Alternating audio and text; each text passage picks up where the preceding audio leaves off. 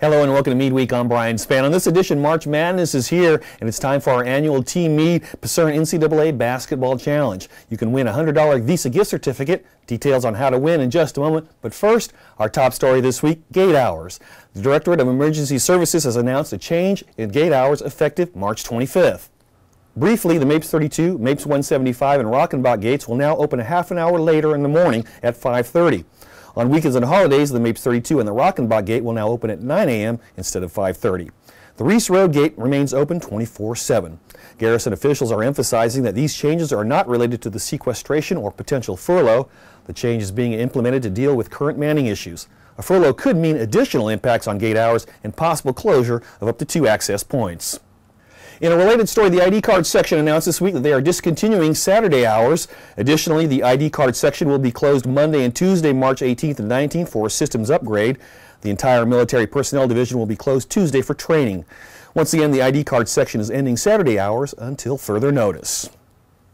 Earlier this week, the Freeman Dining Facility announced that a valid CAT card was needed to eat at the dining facility. Yesterday, officials offered some clarification. According to Garrison officials, DoD civilians, retirees, and other government employees working on Fort Meade may continue to use their proper identification to use the dining facility on Mondays and Fridays.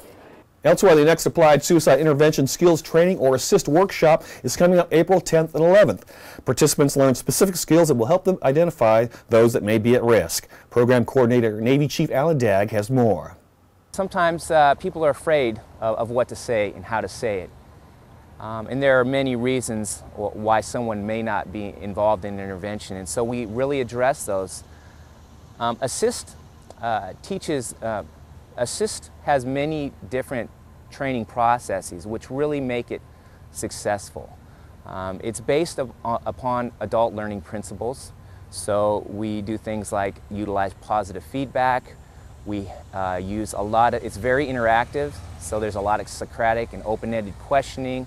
There's discussion. We talk about experiences and focus on attitudes. Not that we intend to change anyone's attitudes, but it's important as a caregiver that people are in touch with their attitudes.